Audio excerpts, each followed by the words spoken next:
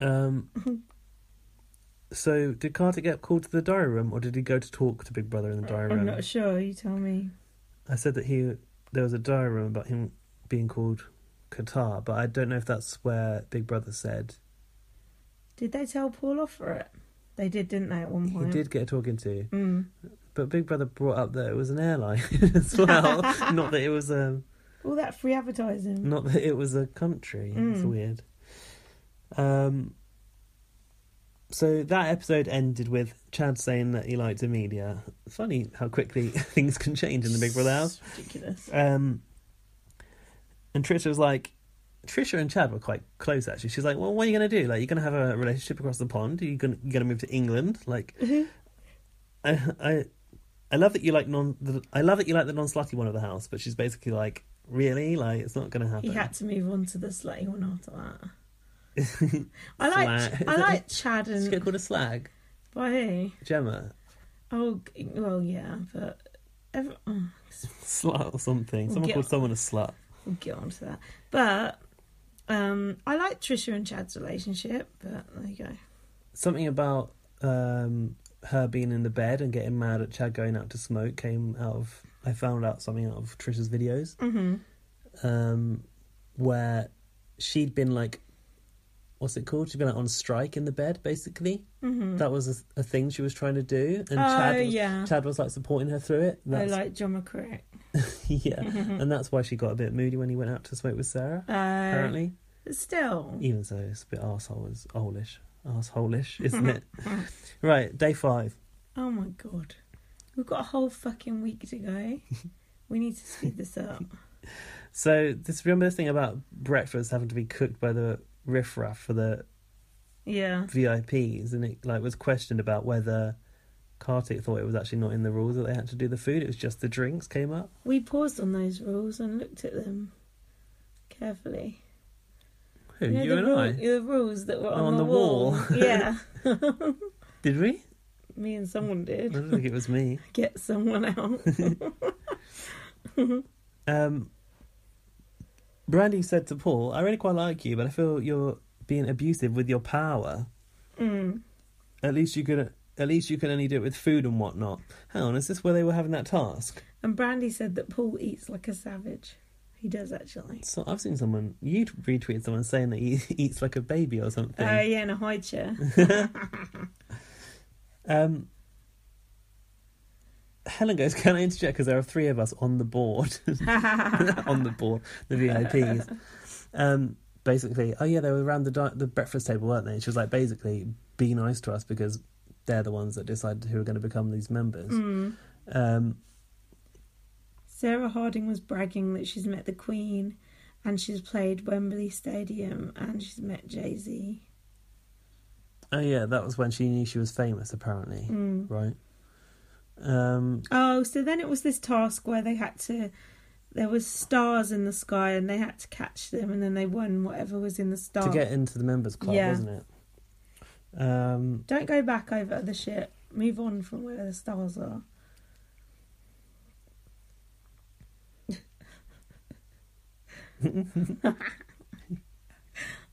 See what I've missed. I'm going to keep this green tea podcast moving. Thing about green tea. What about green? Fuck green tea. No, it's crap. Let's talk about the important issues. Relationship stuff.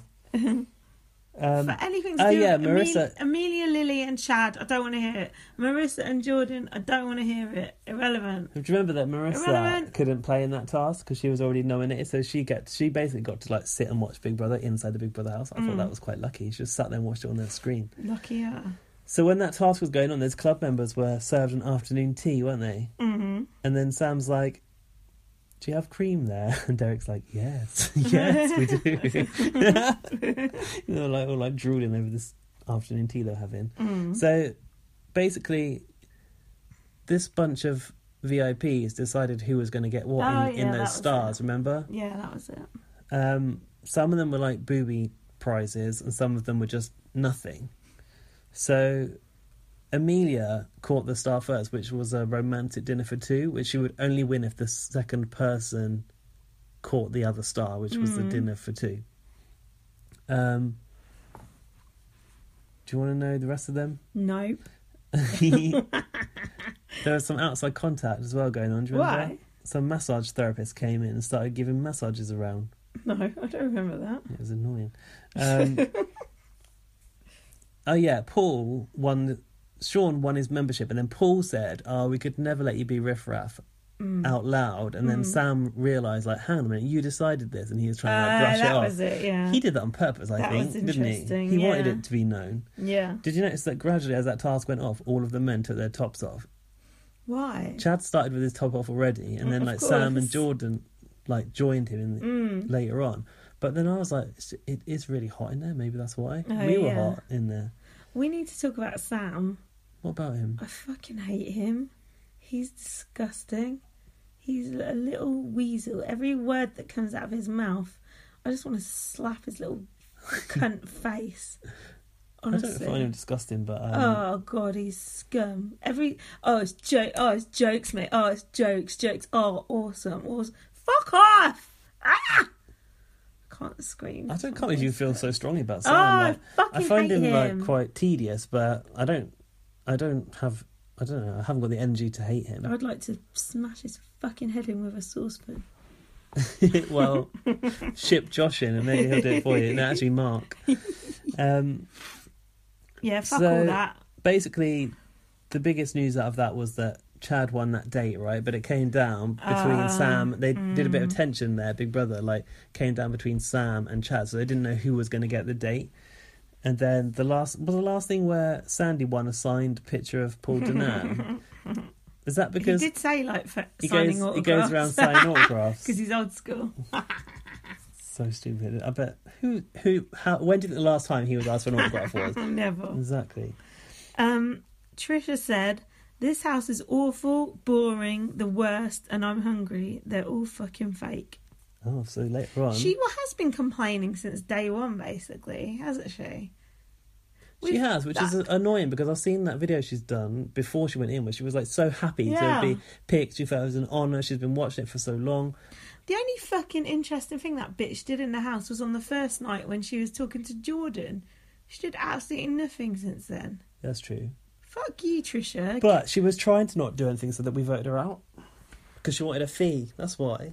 Get back to America. Stop slagging off Great Britain. She is going tomorrow. Good. It's the earliest flight they could get her, apparently. Good. Fuck off. Yeah. This is good though. Sorry, take it back. Is Trisha. it where Big Brother asked if she shared her feelings with any of her fellow housemates? No.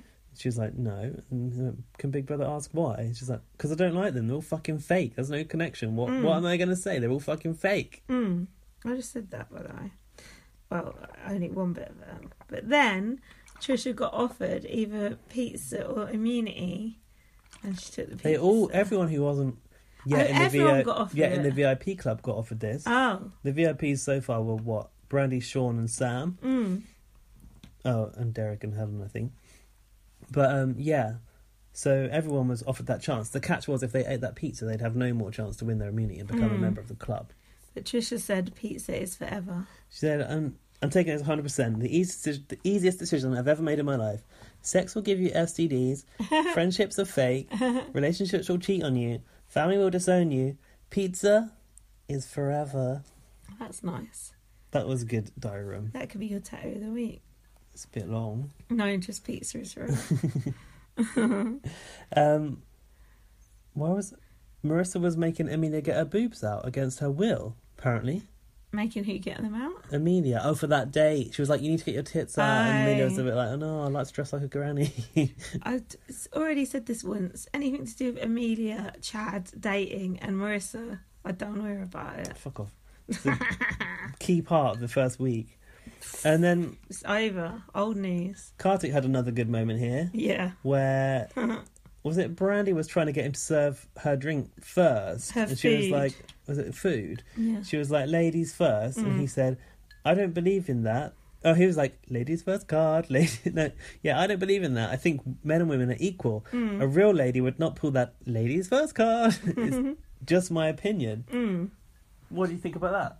Is he a sexist piece of shit? Or is he right that men and women are equal and women shouldn't expect their food served first? Well, I've got my ladies first card here, and I've been looking at the it's expired. terms and conditions on it. And no, Brandy's right. Ladies first. Especially if you're on the Titanic and there's not many lifeboats. Talked to reference that last week for some reason. Paul observed, "It's getting brutal." Paul said, "It's a different mentality. He's from a different country and he speaks a different language." He said he's only been here for a couple of years. Kartik has been really vocal about the fact he's been in the UK for 12 years. Yeah, and says it's a different language even. In India, everyone speaks fucking English in India because we used to colonise the fucking place. Kartik is speaking English in the Big Brother house and he's... What? Yeah, no, because Paul thinks he speaks Indian or whatever, Hindi or something. Like, everyone knows that. I think it's an official second language in India, is it not? That's irrelevant.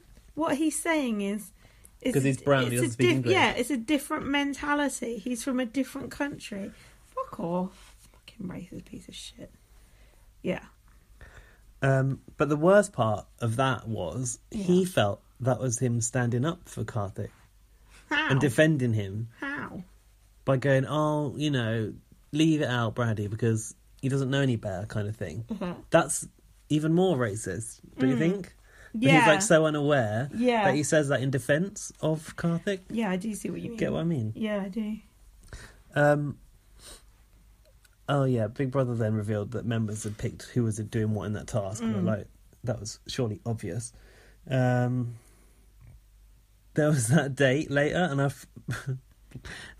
Chad and Amelia's date, look what I've written instead of spag bowl. slag bowl. I think that was a typo. That's rude. They had slag bowl eaten from a very low. It was from a very low table, wasn't it? It was that smoking area. It's not a good look eating spaghetti together at the best of times, let alone from a low table, like off your lap, is it, on a date? No, but I already told you I'm not talking about that subject. Oh, hang on. There were some good punishments coming out of that task, and it was like old school Big Brother. Gemma had to colour in all of that popcorn. Oh, that was good. With a felt pen. I like that. Do you think she ever finished that vat of popcorn? It was like a fucking laundry basket. No. And who else did a task with popcorn like that? Had to like separate out. Was they have to separate out M&Ms or something like that? Maybe different coloured M&Ms or something. Yeah, Smarties or something. Was it like Jedward or something? Can't remember. I thought of like, do you remember when they put Maxwell in that room and they had to like separate nuts and bolts or whatever? And they were like, just had to stay in there and lock down until they'd done it. Should have done that. I like shit like that. Me too. It's like old school Big Brother. And then Sam had to carry around that big fish, remember? Yeah. And dress as a fisherman. And he made out like... Hold on, that weren't Sam, it was Jordan, wasn't it? Yeah, it was Jordan. But he made out like it was going to have to go into bed with him and Jordan that night, which I didn't actually see happen, but I wish Big Brother had made them take it to bed. But Sarah was all over it. She wanted to fucking get it in the oven as soon as it came out, didn't she? Do you remember? She's like, will it be all right tomorrow? Let's bake it. Like, I don't think you're allowed to eat the task equipment. It's got to be returned to the diary room. They're not your personal salmons.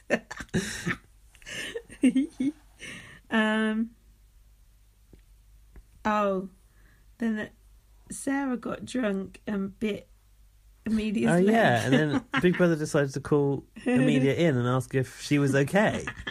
That was another bit that had a bad camera angle on it. Because I didn't know what happened. I asked you, like, what did Amelia bite? What's the camera angles? Not Amelia, Sarah. Sort your camera angles out, Big Brother. It's like the fucking sound on BBUS. Can't hear a fucking thing. Can't hear. At least you can hear it. Can't hear anything on BBUS. Can't see anything on BBUK. Brilliant. We've got 42 cameras or whatever. None of them are filming a fucking thing. Unless it's Chad and Sarah noshing off. Then we got 12 cameras on it.